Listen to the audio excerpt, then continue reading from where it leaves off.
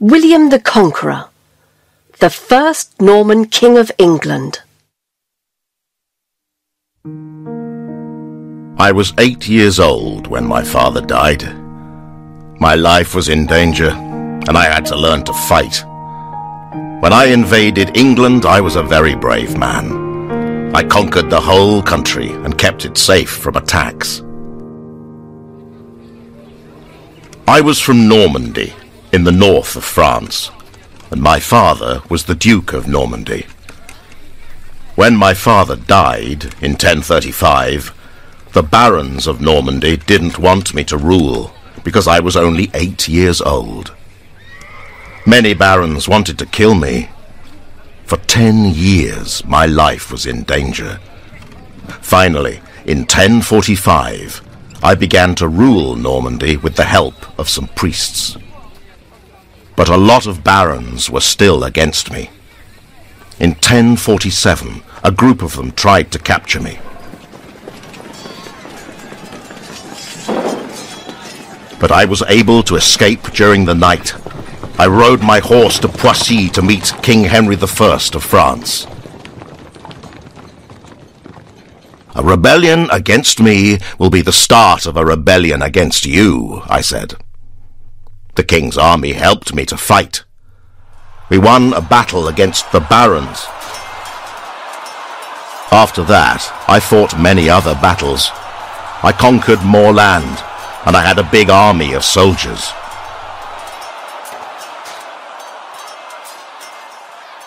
I visited England and met King Edward. He had a lot of enemies, people who fought against him, and I had a strong army, so I offered him my help. He didn't have any children, so he offered me the English throne in return for my help. I also met Harold of Wessex, an English nobleman who was captured in France.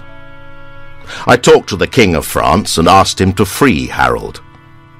Then I met Harold and told him King Edward promised me the English throne. Harold was happy because he was free. He said, "I'll help you to become king." But when King Edward died on the 5th of January 1066, Harold broke his promise and named himself king. I was surprised. I was Norman, but the English throne was mine. Now it was time to prepare for another fight. I wanted to invade England, and I had to plan my attack. I spent a lot of money on hundreds of new ships. I also trained a very large army of soldiers. In September 1066, my ships and soldiers were ready. We sailed across the English Channel on the 27th of September. The waves were high, but the winds were blowing in the right direction. It was a very dangerous journey, and we arrived at Pevensey Bay in the south of England on the 28th of September.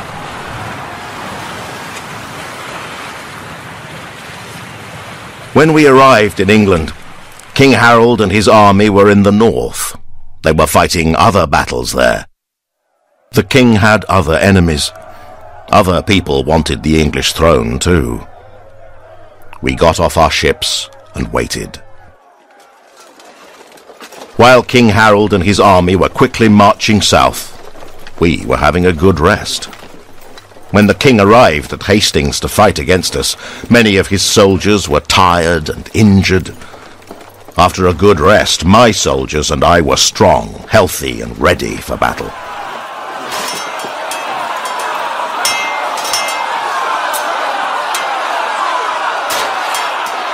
It was the 14th of October, 1066. King Harold and his army were in a better position because they were at the top of a hill. But they made a mistake when they decided to come down the hill to fight. Soon, we were in control, and King Harold was killed. I became the new King of England on the 25th of December, 1066.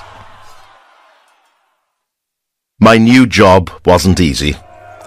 I wasn't very popular among the English people. and I had to stop several small rebellions, and I still had to conquer the rest of the country. First, I took control of Dover, a port in the south, and London. I decided to rule England from London. I needed a castle to protect my position, so we began to build the Tower of London. Then, I asked my brothers to rule my new land, and I went back to Normandy to see my family. When I returned to England, I conquered the west and then the north. In 1072, the whole country was mine.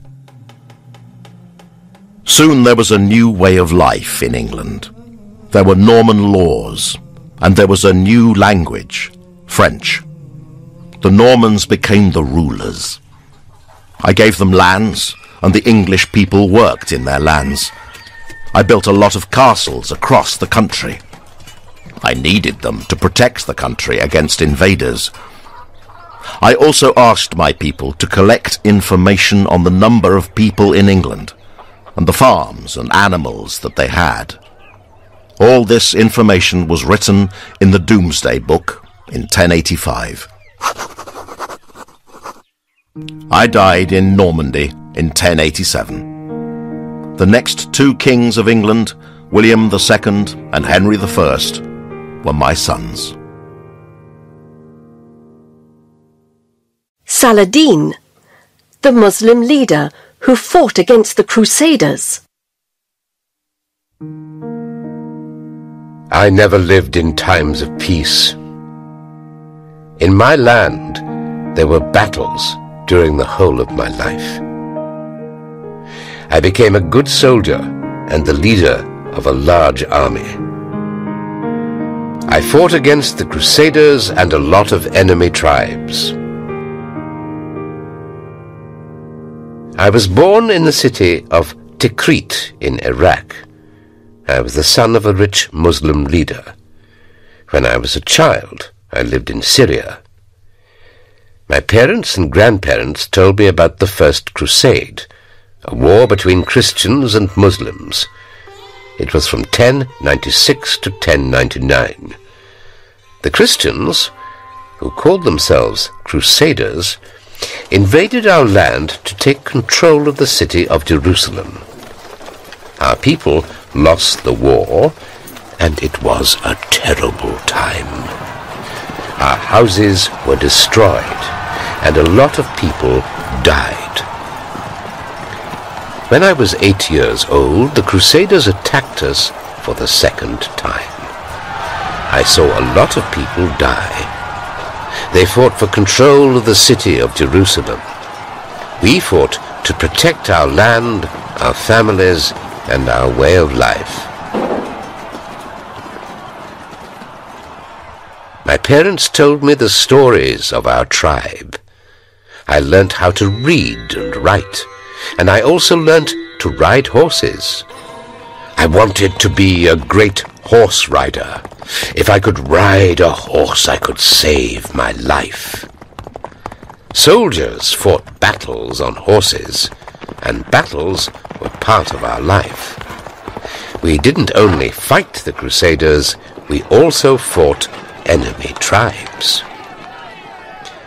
When I was a young man, I met the oldest men of my tribe. They talked to me about the past. They're thinking about the wrong things, I thought. We have to think about the future. We don't have to talk, we have to fight and attack. I decided to become a good soldier to protect my culture. I also decided to become the leader of the Muslim army against the Crusaders. I needed to meet the strongest soldiers of my time. I went to the city of Damascus and I joined my uncle's army. His name was Shirkuh, and he was a great leader. I became a good soldier with him.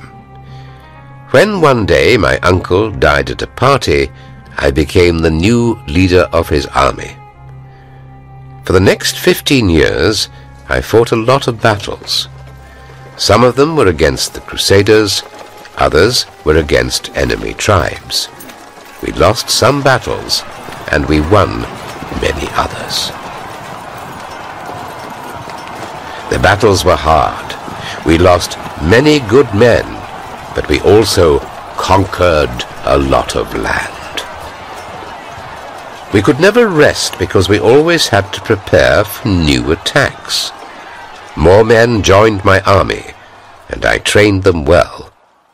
I took control of Egypt, Libya, Palestine, Yemen, Gaza, Damascus, and Syria. I also became a sultan. The Muslim Empire grew into a very big empire. I wanted to conquer Jerusalem, to take it from the crusaders. But the crusaders were our worst enemy. They were very strong, and they had a very big army.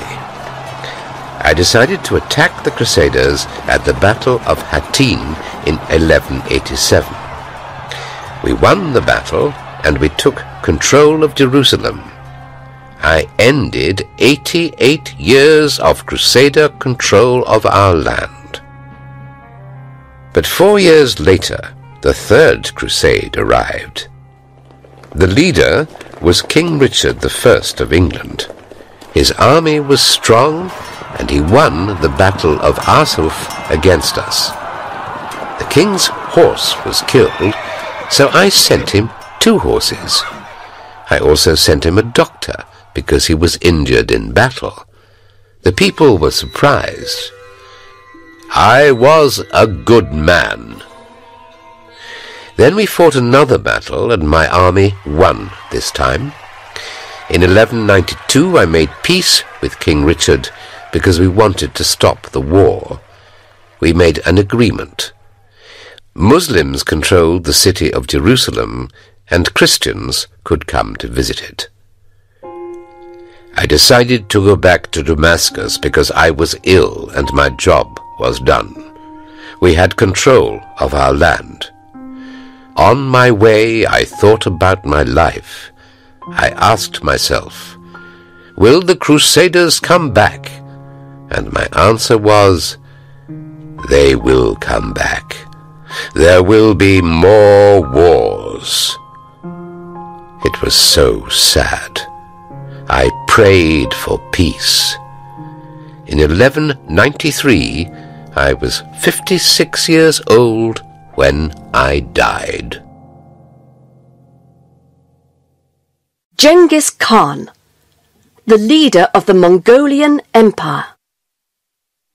When I was born, my parents called me Temujin. But later in my life, my tribe changed my name to Genghis Khan. My new name meant universal ruler. It was a good name for a man who conquered so much land. I was born in Asia, around the year 1155. We were a Mongolian tribe, and our life was very hard because we lived in desert land. We were nomads. We moved from place to place to find food and water. We also fought for land and stole animals from other tribes. When I was a child, my father was the leader of our tribe. He was a soldier, and he trained me for war. You had to be a good soldier to stay alive in our times. My mother gave me hard jobs. She asked me to cut wood and carry heavy things from one place to another. In the Mongolian Kentia Mountains, winters were very long and cold, and summers were very hot and dry. Both my parents and the mountains helped me to grow into a strong man. When I was 9 years old, my father took me to the Ongarat tribe to arrange my marriage with a young girl named Borta. On our way back home, we were attacked by the Tartars, an enemy tribe, and my father died. I was very young to become a leader, so my tribe chose another man. Now my family didn't have a tribe. We became very poor, and I tried to help my mother. But our situation was very bad. Things didn't get better when my mother decided to marry a man who had sons. One day, I had a fight with one of my half-brothers, and he died. When I was 16 years old, I married Borta, and our two tribes united. I was a strong soldier, and I wanted to protect my family and my tribe. We hoped for times of peace, but soon we were attacked by the Merkit tribe. They killed many of our people, and also took my wife. I was able to escape, and I decided to take revenge. I planned our attack very carefully. I was so angry that I ordered my soldiers to kill every Merkit man.